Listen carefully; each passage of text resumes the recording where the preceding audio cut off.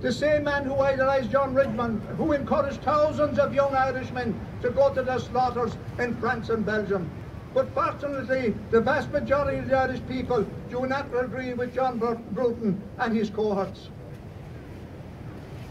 Such was the public backlash against the government that they were forced to withdraw their shambolic video and change their plans to reflect the wishes of the people. And you, nationally minded Republican people, forced them to change their mind. And I'm proud to say that Sinn Féin also forced them to change their minds. As I said earlier, it's not good enough for us to commemorate, just to commemorate and remember. Because the work of the men and women started 100 years ago remains unfinished. They did not go out and fight and die so that corrupt politicians could line their own pockets from brown envelopes of developers and businessmen. They did not fight for a state that allows thousands of his children to be imprisoned in industrial schools. They did not fight for a country that bails out bankers and developers while citizens are evicted from their homes and forced to carry the debt of the same bankers and those same developers. They did not die that our young people would be forced to leave their country to seek meaningful work. They did not die that our elderly would be left languishing on trolleys and hospital corridors. They did not die for a country for the haves or the have-nots. They died for a republic, a true republic. They died for independence from foreign rule and corrupt rule. They died for the promise of the proclamation that guarantees equal rights and equal opportunities. And look at the words of the proclamation that Geraldine so vividly read out. Cherishing all the children of the nation equally. Using the natural resources for the common good. The resources so the people and the citizens of this country can benefit equally from.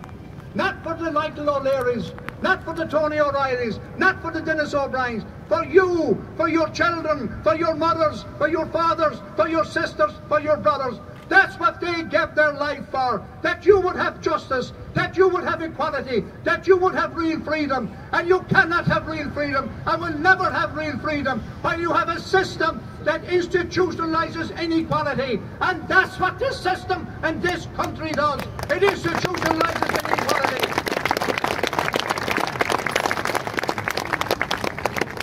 I feel very honoured and very proud to be among you here today. It's a very uplifting and enlightening position to be here with such great people. And there are three people here I especially want to make a mention of.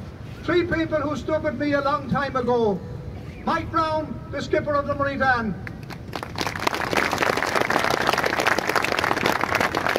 Johnny McCarthy from Phoenix.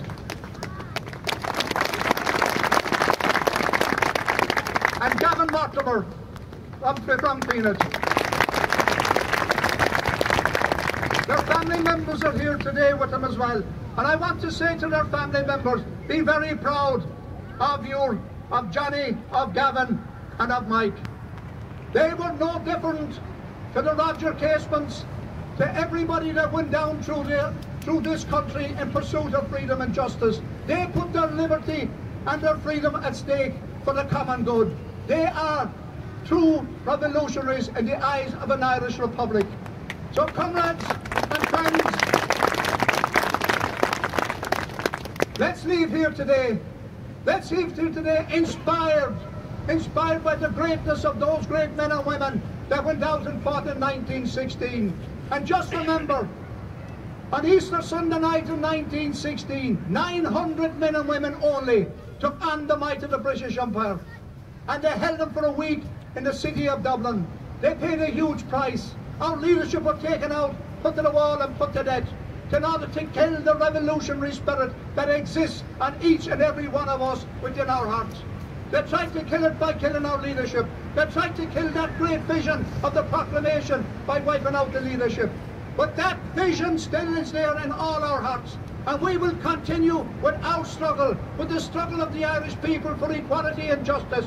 That struggle will continue while we draw breath. And until such time as we realise the vision of that republic, realise the vision of the proclamation and a real republic, then and until then, each and every one of us will give everything in our bodies to bring that about. So onwards onwards to an Irish Republic to do justice to the memory and the legacy of those great men and women of 1916. Good night, Margaret.